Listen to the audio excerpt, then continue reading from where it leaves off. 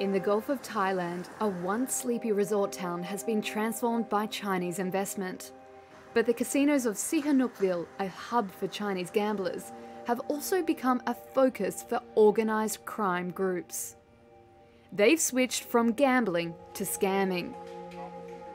園區到園區嘛，再想跑咪來不及咯。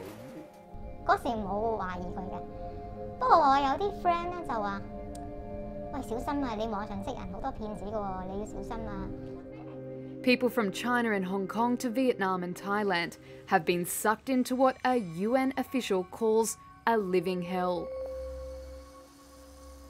Buildings that look like nondescript apartments like these are actually ground zero for scamming operations. A victim by the name of Lu was attracted to work in Cambodia by promises of high salaries in construction work. But he ended up in a compound with hundreds of other workers unable to leave. 上面现在还有那个呢，还有这个结的这个扎的这个。过程中啊，我逃跑了4次吧。啊。20天的时间。对。所以说我说的呀，3天一小挣5天一大餐嘛，反正就这回事儿，反正打不死我就想跑。 Lu and others would seek targets online and groom them to invest in cryptocurrency platforms. They did this by setting up fake online profiles on TikTok, Instagram and WhatsApp. Where scammers once approached their victims over the phone, more and more the trend is to use social network apps under the cover of cryptocurrency investment and targeting middle and high income earners. Annie, a young professional in Hong Kong, said she was subject to a love scam. She met a good-looking Chinese engineer on the dating app Bumble. He called her almost daily, but they never met in person.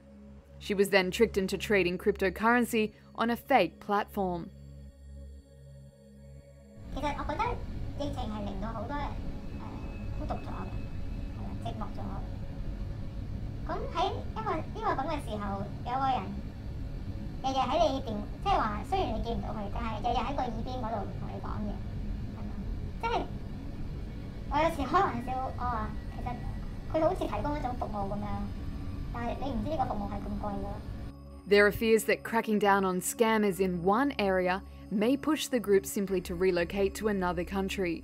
We're going to need Cambodia to take action with Thailand, Laos, Myanmar, the Philippines.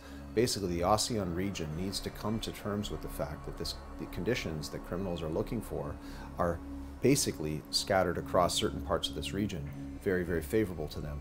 So let's put on the table what types of illicit activities, criminal activities are taking place there, how can we address those criminal activities holistically, strategically. If not, we're going to have them bounce around the region and just go from place to place. Deprived of money and passports, trafficked workers have found it difficult to escape. Cambodian police carried out a string of high-profile raids on scam compounds in the summer. But observers fear those responsible may simply relocate and hunt for more victims.